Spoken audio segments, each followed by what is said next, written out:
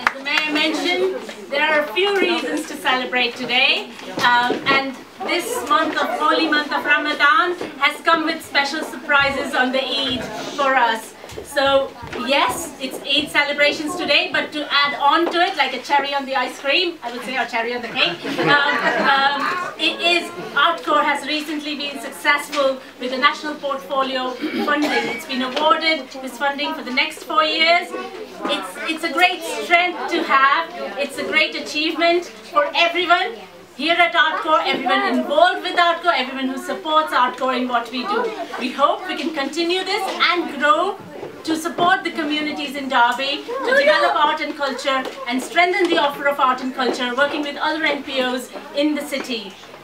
It's a big achievement for us, and it's a dream that Zahir and myself and our staff and our supporters have been just trying or thinking and testing it out for the last few years, but never attempted on it. And we did attempt on it this year, and we got it. So it's a great achievement. We've got £640,000 over the next 4 years to work with members of the community, using art as a vehicle, as a tool, as a vehicle or a tool in the health areas, education and learning areas, working with members of community, and working with local artists, giving them a national and an international platform. So it's great. Thank you. Yeah, it's great to be there.